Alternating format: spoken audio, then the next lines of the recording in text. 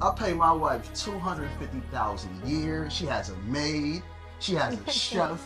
She has a personal stylist. It's my job from the bottom of her feet to the top of her head to maintain her because she is a gift from God. That $250,000 goes into an account that I have no access to, only her, but she has her name is on every bank account that I have and every business that I own. Why? Because again, this is my gift from God.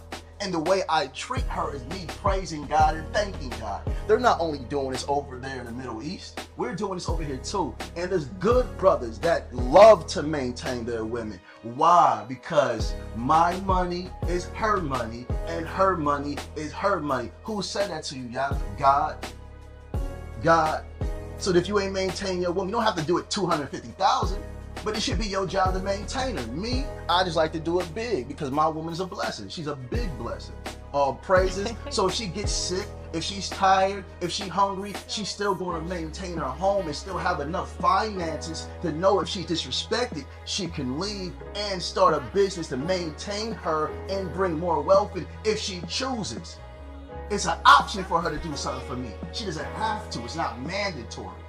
But I got a good woman, so all I can say is, oh, praise be the Most High. 250,000 ain't enough. Step your game up, brothers. Go hard because them brothers in the Middle East making us look bad.